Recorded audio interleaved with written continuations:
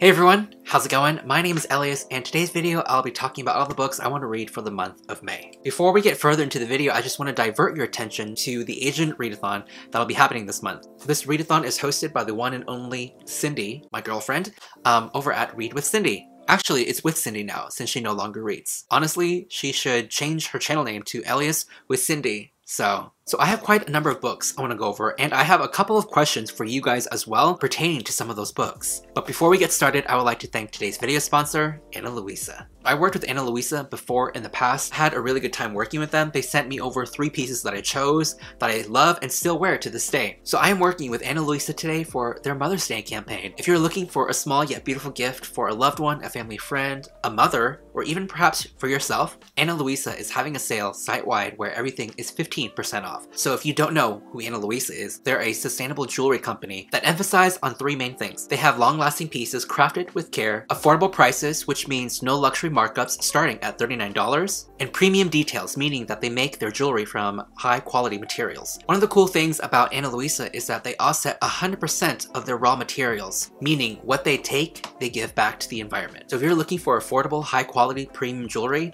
I would definitely check out Ana Luisa. Check out the link down in the description box below and take advantage of their sale. So as you can see, I'm actually wearing some of the pieces that I picked out. The 3 jewelry pieces that I picked out were 2 earrings and a necklace, which I got for the first time. So the first set of earrings that I got were the scarlet earrings. So this is my favorite out of the bunch, mainly because they have the double stacked look without you actually having to double stack on earrings. So the second set that I got were the Labosa earrings. So these set of earrings have a really cool design to them. They're twisted stud earrings, a vibe, which I'm here for. Last and not least, for the necklace, I picked out the Cardi set. Now, I picked this one because it's stackable, meaning I can wear one or the other or both, depending on whatever I'm feeling or choosing to wear. So those are all the jewelry pieces that I picked out. I will leave all the links to all the pieces down below so you guys can check it out. Once again, click on the link to check out their website. Everything is 15% off. Thank you again to Ana Luisa for sponsoring today's video. And with that being said, let's go ahead and get straight into the books. All right, first off, got to introduce the Late Night Book Club's pick, and that is The House in the Cerulean Sea. And I am incredibly excited for you all to experience this firsthand. I did a whole reading vlog on this, and I actually cried. This was not a sad or tragic book by any means. It was just so happy, so full of warmth and joy, and just cuddly warm feelings that the emotions in me just fully broke out. So I cannot wait, looking heavily forward to the day where we'll be discussing this on Noelle's channel, I believe, because we will be discussing Shadow of the Wind on my channel in the next, I believe, week or so. It'll actually be after this video comes out, so hope to see you there. As I said before, I wasn't originally going to participate in the Asian readathon just because I'm the absolute worst when it comes to readathons in general, overall. So here are the challenges. There are 5. The first is to read any book written by an Asian author, which is the basic bare minimum. 2 is read any book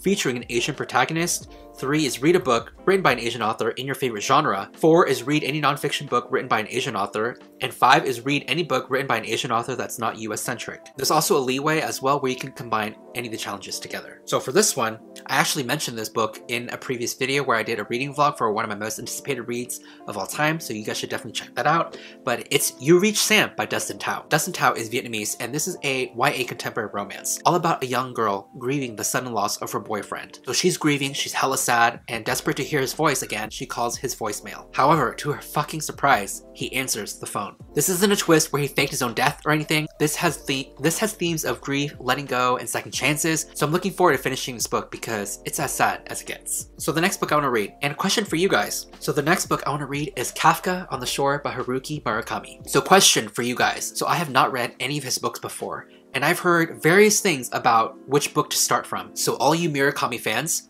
which book should I start with first? Should I read Kafka on the Shore first? I heard Norwegian Wood is also very popular, and I've heard IQ 84 is another popular book that a lot of people love. I only currently own this book from him so far. Please let me know down in the comments below which is a good starting book for this author. So this book already completes challenges 1 and 2. This one actually completes challenges 3 and 5. So either way, whatever book you guys do decide to recommend, I'm still looking forward to reading this because this sounds super weird and really whimsical, and I heard that there are really great messages and themes within his books. So this book is about a young boy who runs away from home, where cats can converse with people, where fish tumble from the sky, all of which is combined to create an elegant and dreamlike masterpiece. So Either way, really excited for this one. So the only challenge that I don't have a book for is number 4. Read a nonfiction book written by an Asian author. At the top of my head, I can only name like one book that I own that's nonfiction, so we'll see. I have to look into that. But another book I want to check out and read from is The Vegetarian by Han Kang. So I've heard a lot about this book from my friends, and a lot of them have given really mixed reviews and ratings, so I'm curious to see where I fall along those lines in that spectrum. This is about a young woman who gives up and renounces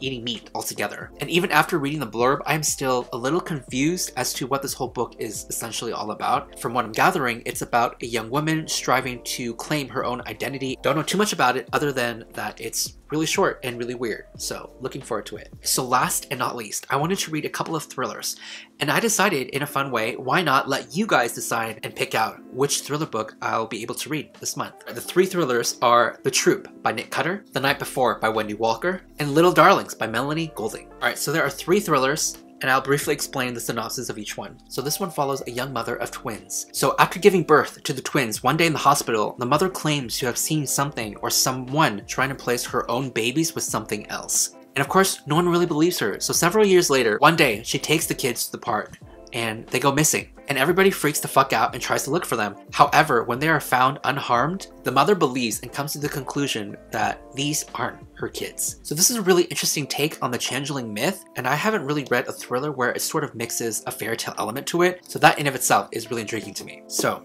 pick number 1. So number 2 is The Night Before by Wendy Walker. So this is essentially about 2 sisters. One of the sisters is married, settled down, she has a husband and a kid, and the other is single as fuck. So single sister crashes married sister's life. Married sister isn't really having it until the single sister, when she goes out to meet a man she met on the internet who claims that she really loves. Of course, we all know how this goes. She goes missing and she doesn't come home the next day. And so married sister is like kind of freaking out here. She isn't too scared for her sister, but rather she's actually worried for the guy that her sister is seeing and what may have happened to that man. So it sounds like we have another sister duo relationship here, and probably, if I'm guessing correctly, an unreliable narrator at that. So the cover itself is really intriguing and really eerie, and I'm here for it. Alright, the last pick is The Troop by Nick Cutter. Fun fact about this one, I actually started this book a while ago, but I never finished. I believe I was only 16 pages in, chapter 4. So this, simply put, is about a ravenous creature at that stumbles upon a Boy Scouts camp. I heard that this book is super icky, super gory, especially when it comes to like body parts and body gore in general. This book also falls more into the line of horror than thriller, but just leaving this up here for an option as well. So please let me know down in the comments below which book sounds most interesting to you. If I don't get any comments, it's okay. I will make a decision and pick one, I guess. Alright guys, that is essentially it for this video. Please let me know down in the comments below 3 things actually. Which murakami book should I start? Which thriller pick you think sounds most interesting? And what books you'll be reading for the Asian Readathon if you're participating or for the month of May. Again, thank you again to Ana Luisa for sponsoring today's video. Don't forget to click the link down below to get 15% off of all products. Thank you so much for watching guys, and I will see you all soon with a new video. So pretty excited. I'm looking forward to finishing this book. So I'm looking forward to finishing this book because it's as sad. So I'm looking forward to finishing this book because it's as sad as it gets.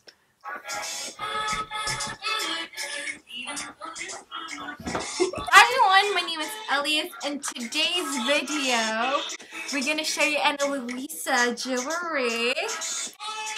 You're welcome, boo. Thank you. I'm gonna keep this in. I'm keeping this in.